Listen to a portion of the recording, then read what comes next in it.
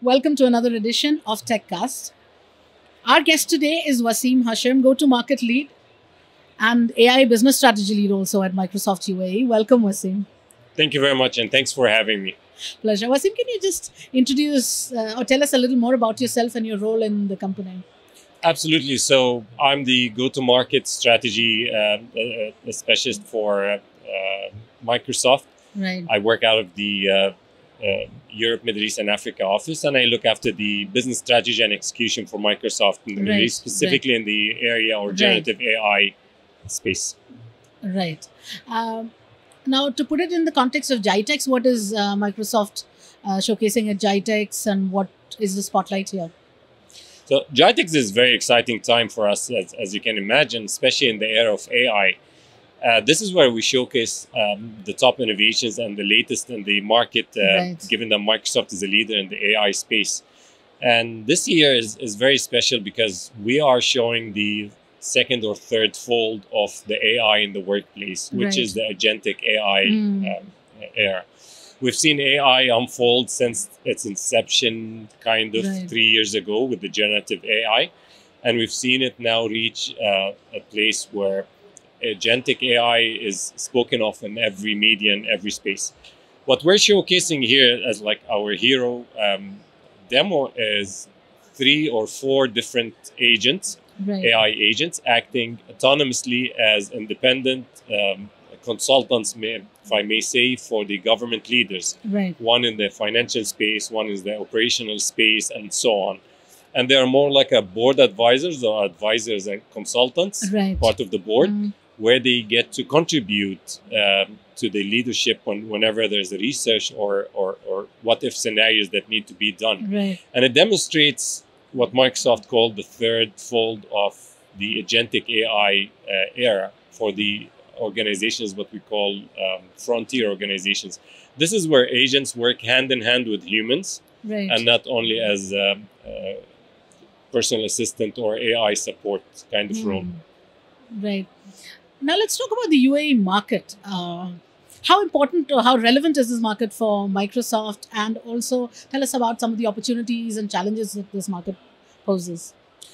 That's a very good question. The UAE is a focus market for Microsoft, given few factors. First of all, the vision of the UAE and the government and the leadership of the UAE of having this country not only become one of the top countries as a consumer for AI, but one of the top countries in generating, building, and exporting AI.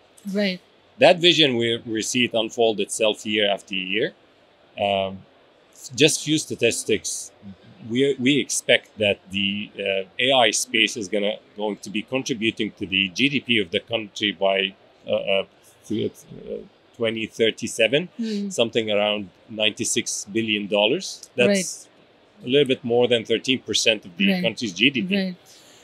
That basically made Microsoft a partner to the government and the leadership of the UAE, and we announced several times our innovations in the AI space, one of which is data centers that we delivered on in Abu Dhabi and Dubai. That's state-of-the-art data centers that were built a few years ago. Just yesterday, we made a very exciting announcement that Copilot data processing is brought into the country. And this is basically to allow even the most regulated industries, such as the federal government and some of the government sectors in the UAE, to be on AI. And that demonstrates not only private sector, but also the public sector are accelerating toward the vision of 3031 in the country. One other thing that Microsoft is doing there in the market to help with that acceleration is the skilling. Microsoft have committed to upskilling 100,000 government employees in AI and roughly around 1 million residents as well in that space. Absolutely. Now, let's come to local data centers. You mentioned that in your response just now as well. What is the role of local data centers in driving productivity and collaboration beyond automation and collaboration? Well, several factors. First of all, given the leadership role in the UAE and how AI is very much part of the fabric of the strategy in the country. The government or the public sector and the highly regulated sectors are not lagging behind, Right. thanks to having a local data center that can provide that level of sovereignty for data residency and data processing. Right. The other thing, given the mass scale of AI adoption in the country, you would be expecting a higher latency and higher execution, and that can happen when you have processing that happen in country rather than traveling around the world.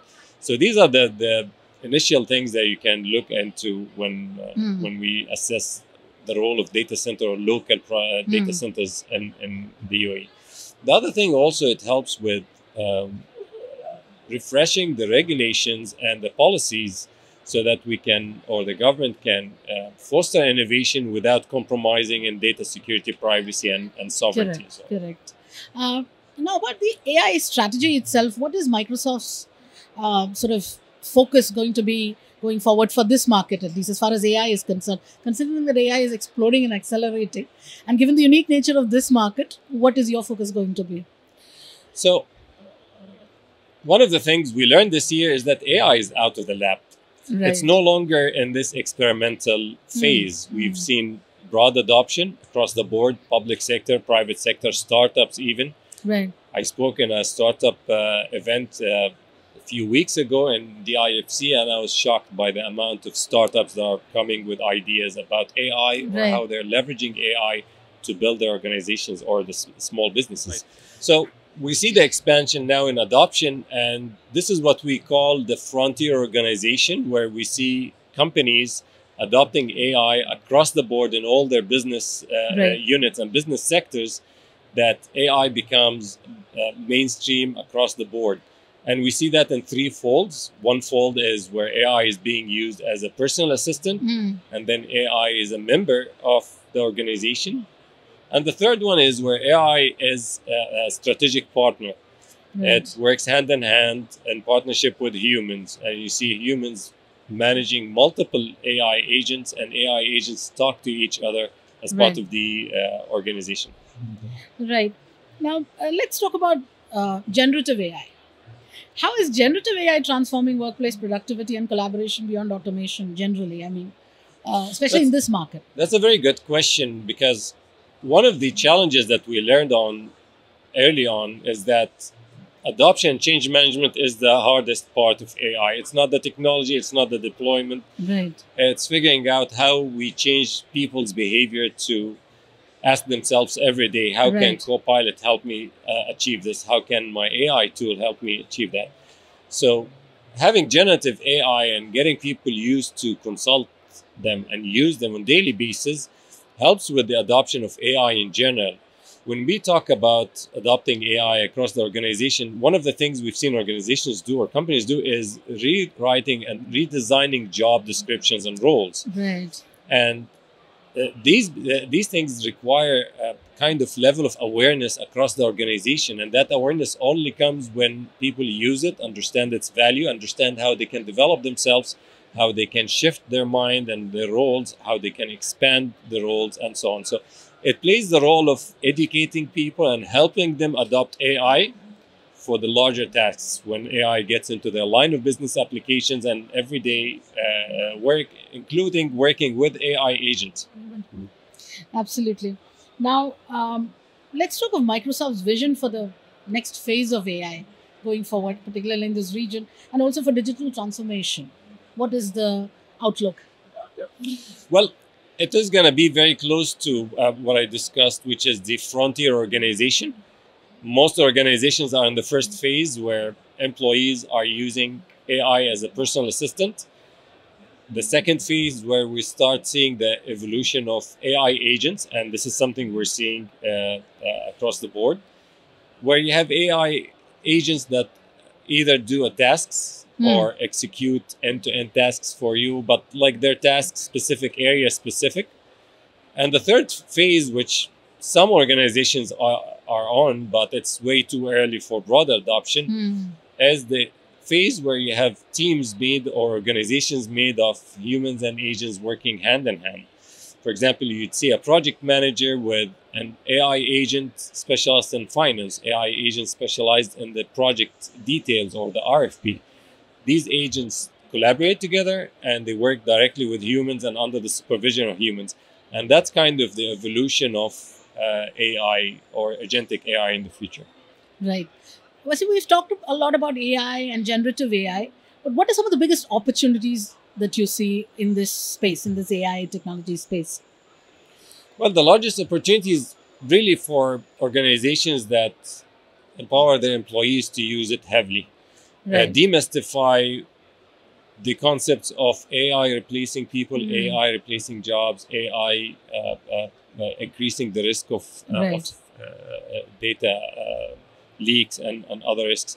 Obviously, make no mistake, the risks are there, and that's why we work heavily with companies to get their data in place, to get their security and compliance in place, and follow the policies and the protections that they have. But the organizations that adopt it faster and get users to use it and deploy it and get it out of experimental phase are the ones that are going to leverage the most economical advantage out of it.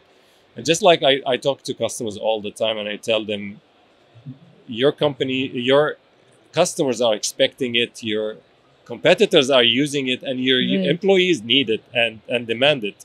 Right. Because now it's one of the reasons we've seen statistically employees leave companies or look for in a company that they're going to join. Correct. Because once you start using it and see the benefit that brings to you, it's hard to leave that behind. So the opportunity really lies for the companies that leverage it all the way. Correct. We could go on talking a lot about AI, and I think that we've touched on some of the very important points, and also on Microsoft's strategy and vision for AI going forward. So that was a very insightful conversation. Thank you so much, Waseem, for the time. Thanks for having me. Pleasure. Always a pleasure. Thank you. Thank you very much. Thank you.